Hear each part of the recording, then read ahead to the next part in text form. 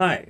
So recently I've been working on ways to make good realistic looking tiles. Tiles are something that I've been struggling with for a long time, and I used to just use the method where I take an image texture of tiles and use that for the tile texture. But there's actually a much easier way and way more controllable way to make tiles in Blender using just Blender nodes. So let's get into it. So these are some tiles that I whipped up for this tutorial right here. And they're actually using the brick texture, which is awesome because with the brick texture, you can control the width, you can control the offsets, and you can control the scale, and a lot of other things. So you have very, very easy to customize bricks. But let's get into what this big mess of nodes are and how they work. So, to start this off, let's add in a brick texture here. And I'm just going to plug that into the base color. I'm going to do a few things to it. I'm going to turn the mortar smoothness up. I found that really helps with making the bump node look better later on. I'm going to turn the mortar size down to 0.005 or somewhere in that range. I like to make the mortar be a whitish or very close to white color.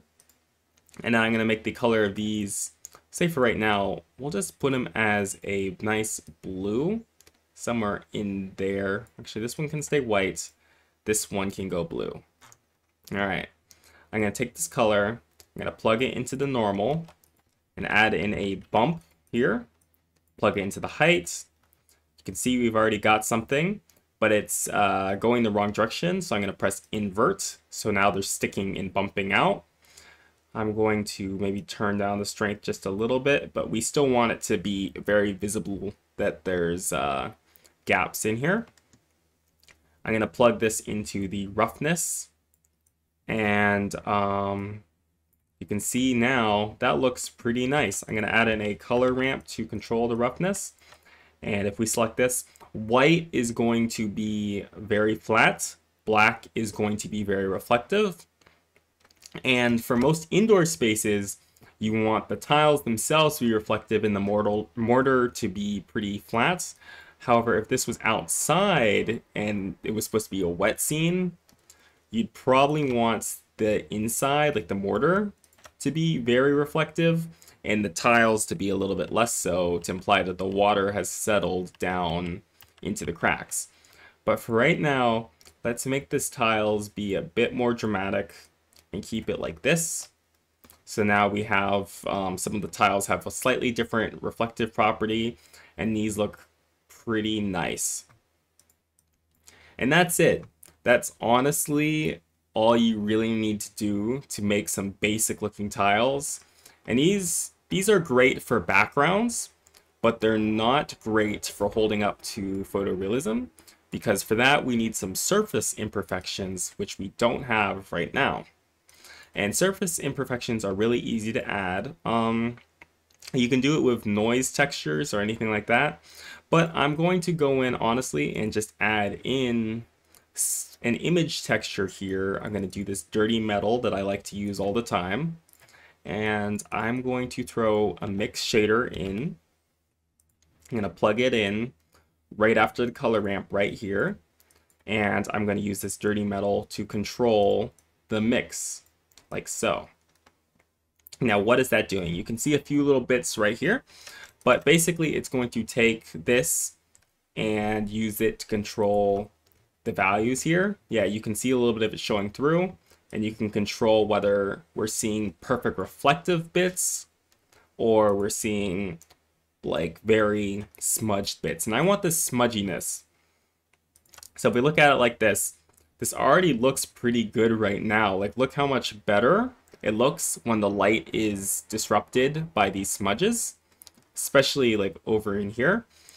I want a bit more control, so I'm going to add in another color ramp, plug it into this factor here, and now you can see we can really dial in these values like so. Okay, now if you want even more smudging, what you can do is do this whole process here, except into the color. So you take this mix, duplicate it up and put it here. You take this dirty metal, put it into the factor. You duplicate this dirty metal control, put it here so you can control how much of the original you're seeing and how much of the new material you're seeing. So I want something like this, so we're getting some little flecks of discoloration. And if you really want to get into it, you can plug the dirty metal itself into this color too here, like that. So then you can take another color ramp, add in a new one, and plug that into this dirty metal. So now we can change that to look however we want. Maybe kind of a brownish, I'm not sure. That's up to you. But to just give some color to the discoloration here.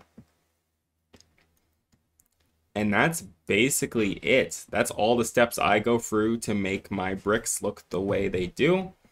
It's really fun to take like this and change the offset to 0 and make the brick width and size 0.25 so they're all even, and make these cute little like bathroom tiles.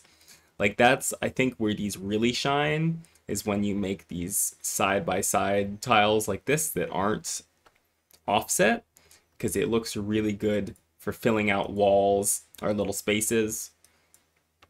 And yeah, like I said before, they're perfectly controllable. You can change the scale or anything about them. Like this looks really cool. You could do like a little mosaic like this. Anyways, that's how I make these textures. I hope this is helpful and that's, yeah, it's useful. Anyways, see you next time.